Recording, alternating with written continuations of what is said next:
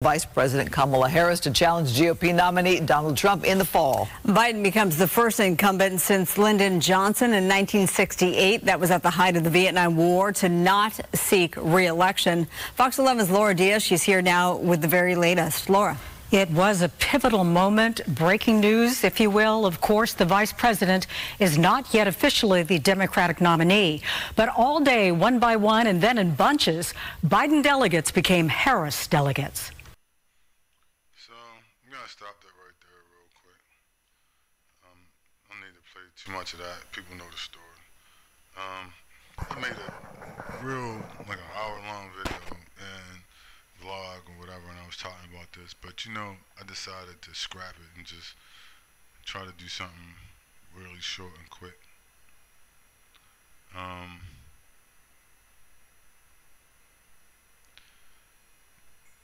Let me just say, I'm gonna say this real quick. If people get it, they get it. They don't, they don't. Fuck them. But this whole, if you can see, things are changing very quickly. This whole thing with Kamala Harris is not the harbinger of your, you know, something good. It's the harbinger of something bad, right? If you don't notice, right? Like the correlation between Joe Biden and Lyndon B. Johnson. You know what I mean? Like certain things you understand or you don't. I'm not gonna explain it. The correlation between Joe Biden and Lyndon B. Johnson. Right, Civil Rights Act, different things. The correlation between Obama and Kamala Harris and blacks in America, different, you know, just different things. You need to, you know, if you don't understand those things at this point, it's too late for you. You know what I mean? Like, black people, if you don't understand, if you didn't get it with Obama, and then they pull the same shit with Harris, and you still don't get it. You know, oh, this Indian woman. Oh, no, now she's cosplaying as a black woman. Oh, yeah, it's a black woman. Yeah, vote for her, right? I mean, if you don't kind of, like, start getting it, it's just too late for you at this point. Kamala Harris already said, I'm not doing nothing for, I'm not interested in doing nothing for black people or whatever. You know what I mean? Like, this ain't your reparations candidate or nothing. This ain't your nothing candidate. You got nothing coming. You know, very little. The basics. You'll get whatever anybody else get, but that's about it, right? Might even a little less. And so, but she's the harbinger of doom. Harris is a harbinger. I mean, I hate that. You know what I mean? Like, I want to be like, I don't like to be saying shit like that, but it's just like, I can't tell you something that's not true. Like, I watch these channels and different shit, and not much of it, I watch a little bit of it, and you start hearing people talk about, oh yeah, this is the age of Aquarius, and then we're lining up with the chakras, and then the Galactic Federation is coming, and they're gonna balance out people's chakra in the universe, and it's gonna be kumbaya, and we're gonna all be healed, and Jesus saves everybody, you know, whatever, right? Like, I mean, I don't know. I guess I could be saying some bullshit like that, but it's just not true. I mean, if you were living in Gaza Strip right now, or Yemen, or somewhere, would you want somebody to be talking some shit like that to you? Or Ukraine, or Poland on the Ukraine border, right? Where you got passport bros telling, you know, stupid Negroes to go look for white women in the edge of a war zone. But it's ridiculous. Would you want somebody just to keep telling you all this bullshit, but you obviously can't see what's going on in the world? What's going on, like, right around you? I mean, so I could be talking, you know, I could say all this, you know, hocus pocus, you know, bullshit, everything's coming up roses. It's just not. And so I can't say that. Some things are, some things aren't, right? Like, if something's good, then I point to that, I say, oh, that's good. Or that's working out correctly, right? And so you point to something else, you say, well, that's bad, that's not going to work. That's just how it goes. Or something is happening, something is not. You can't, you know, and you can't paint a rosy picture out of every fucking thing when one doesn't exist. And so I'd like to do that. I'd like to just, you know, I'm just going to say, you know, like YouTube, they don't want you to say anything. particularly if you're black, they don't want you to say anything, you know, that could be perceived as negative. They want you to do like silly cat videos, you know, with cowboy uniforms on your cat or something, I don't know. But that's not the time we in. And so I gotta tell the truth. Kamala Harris is a harbinger of death and destruction. You know what I mean? And somebody gotta tell you, right? She's the harbinger. Nothing good is gonna happen from this point on. Nothing. You are going, I'm gonna say this and I'm gonna go. I'm gonna try to keep this down to a couple of more minutes, but it's not hard to see what's gonna happen. Look at Ukraine, look at Palestine. Just look around you. Those chickens are gonna come home to roost. Right? Look at what happened to Trump. You look at what happened Biden, Harris. You think something's good to come out of this? You have to be out of your fucking mind not to see how this is lining up, to understand this Biden's relationship with Lyndon B. Johnson, his connection.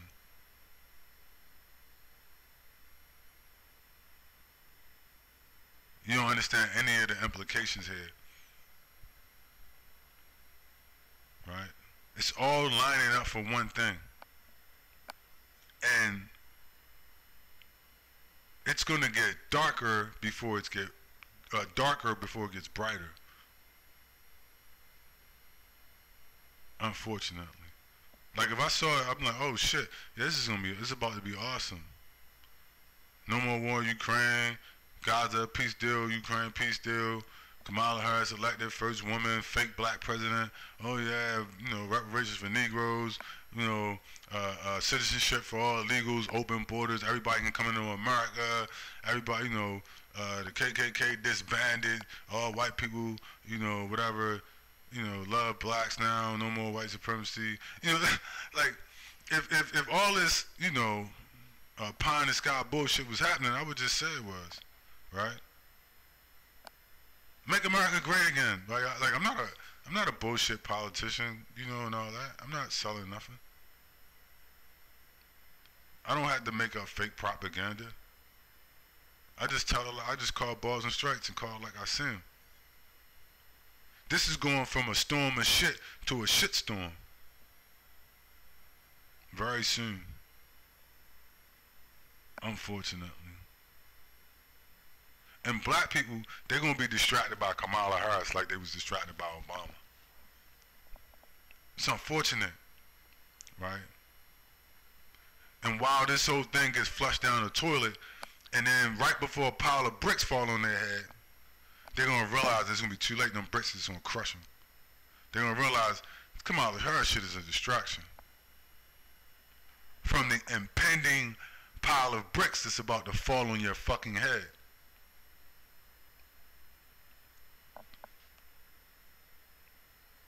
Kamala Harris is a harbinger of death and destruction. I mean, it is what it is. Like, I mean, I don't know how else to put it. I could be like, try to like pretty it up, but I don't really got time for that shit. Right? She's a bad omen. And ain't nothing gonna follow her but bad things, particularly if you black. This is gonna be bad, man. I mean, somebody gotta tell you. You're approaching the end of, black people are approaching the end of the road in America. You know, it is what it is. It's the end of the road in America. You're approaching the exodus in America. You're not approaching reparations. You're approaching the exodus as written in the book of Exodus in the Bible, in the Torah, I believe. Right? You're approaching the exodus where you're going to have to leave. You may have to leave. You're going to leave or you're going to die in America. Right? They're going to be your two choices over the next couple of years in America. You're going to be leaving or you're going to be dying. Right? Some of you gonna be leaving before the Exodus, some of you gonna be leaving during the Exodus, and some of you gonna die in America. That's just how it's gonna go, unfortunately. Right? That's just the breakdown. I mean, there's all other breakdown, but I don't know if I'm gonna try to get into all of that in this video, this vlog. But Kamala Harris is like a harbinger of bad things to come, particularly if you're black. Not anything good, but most black people too stupid to figure that out.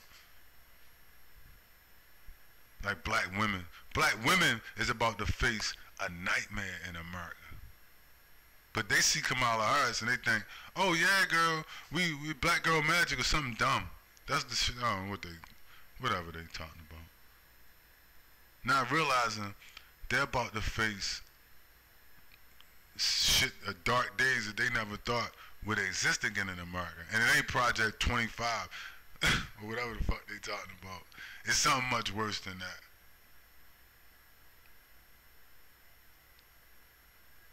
And, you know, Kamala Harris can't save you. Not that she wanted to, but want to anyway. Yeah, Indians don't like black people. I mean, I hate to tell you this. Most Indians hate black people. They run apartheid in India against blacks in 2024. Stupid. Just FYI, I mean. So,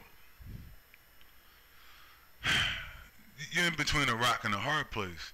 You know, if you're black, if you're smart, the only thing that really help you is to be realistic and prepare for that reality. If you're preparing for the fake reality that they're offering to you, then you're setting yourself up for failure. You're gonna fail and implode. You see? But if you prepare for the actual reality, then you may have a chance. But somebody telling you, like, listen, you gotta vote for Kamala Harris in November, your future is in Joe Biden and Kamala Harris and Barack Obama, or I don't know, even Donald Trump. Your future's in Donald Trump or whatever, and America, the Constitution, and blah, blah, blah. If you bought into that, you're about to die. Unfortunately. Like, you sign your own death certificate, like, prematurely, if you bought into that. Because you're going to be listening to all that shit, and you're not going to be preparing for the real reality. You're going to be trying to, you know, involve yourself in a false reality. And then when that shit come crashing down on your head, you're going to be like, well, wait a minute, I thought, you know, well, you thought wrong. What do you mean what you thought? You had options. Nobody forced you to believe that shit. They just presented it to you and you ate that, you lapped that shit up. You just ate it up. You didn't have to accept that as your reality or as, you know, your choice or whatever. You just went along with it till it was too late for you to, you know, back out.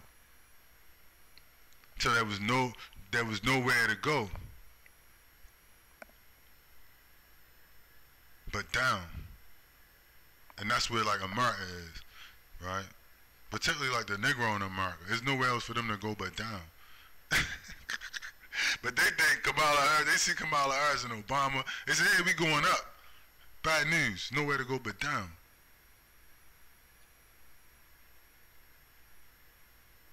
You blow your political capital. That system is finished. Particularly for you, for so-called black people, descendants of slaves. They're running every kind of psyop they can to totally dismantle that shit. And now it's getting ready to move, you know, like they said, Cold War, Hot War. It's gonna move to some hot shit now. Black people was in a Cold War, now they get ready to be in a hot war. Basically, in other words, right? What do you think all these immigrants is for?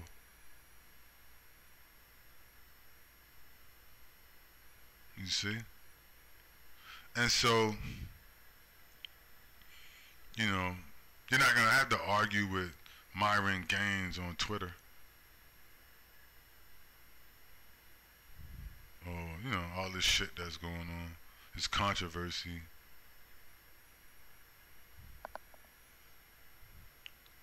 Shit is gonna get real.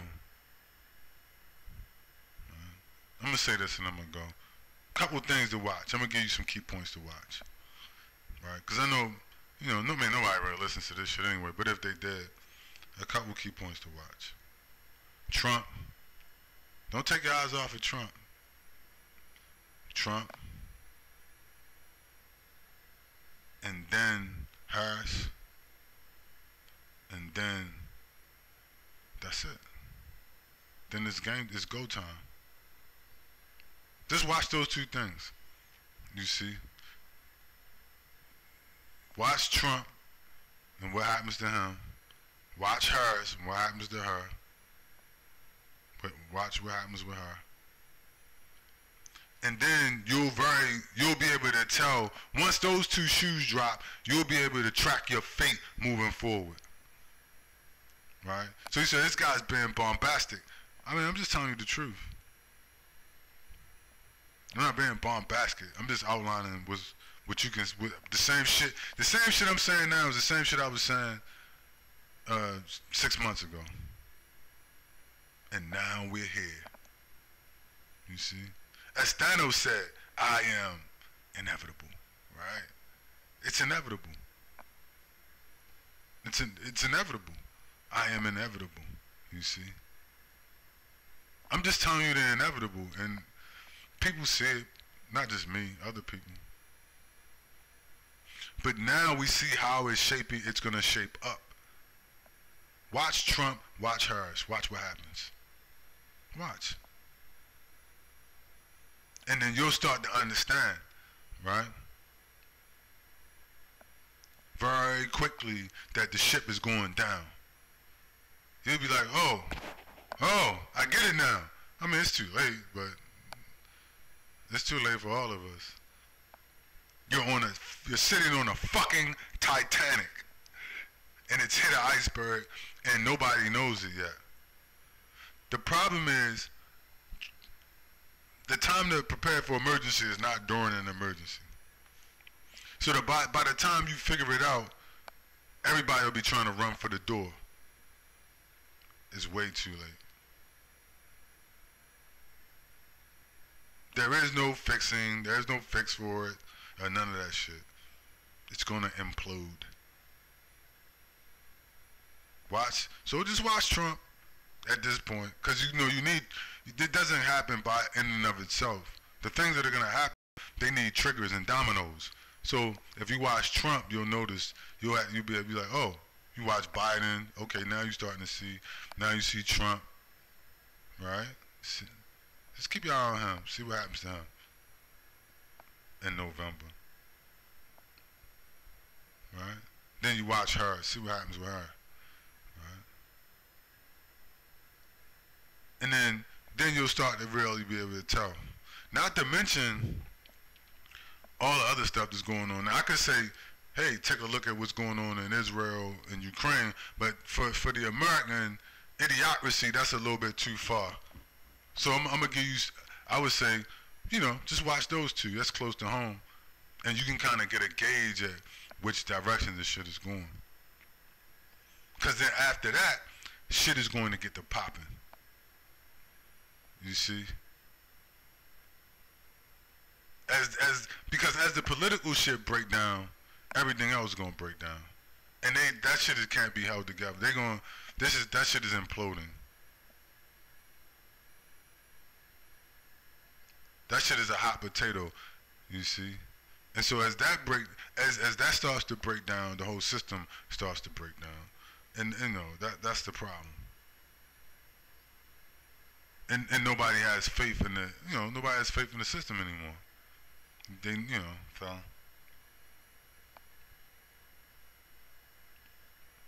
And as we see that start to break apart, then you know, maybe some people, they'll come to a realization like, oh, man, this shit looks crazy. It's looking crazy out here. damn, this ain't what I thought it was gonna be. Let me say this, I'm gonna go for real. Your life will never be the same. Nobody's life in America will ever be the same after November. Well, let me say January 2025. Let's push it out to be, conservative. Because this may take a little longer than I think. But I'm going to say January 2025. Nobody's life will ever be the same again. And you said, what do you mean? I'm going to just, I already said it. I'm not going to rehash that. Just wait and see. There's a couple pointers to look at. So if you look at those things, and then you look at 2025, January, and you kind of gauge those things, and you gauge the activity around those things, you'll be able to tell what I mean. You'll be able to start to see like, oh, damn, yeah, he right. It ain't gonna be nothing sweet, So anyway, I ain't wanna make this too long, but yeah, just watch those things, and just understand, like,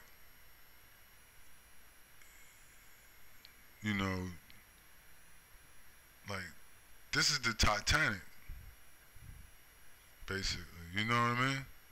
Better get yourself a lifeboat or something, right? Better get yourself a lifeboat, because this is the Titanic and it's going down. You see? And Trump can't save you, Kamala Harris ain't gonna be able to save you, Obama ain't gonna be able to save you, none of that.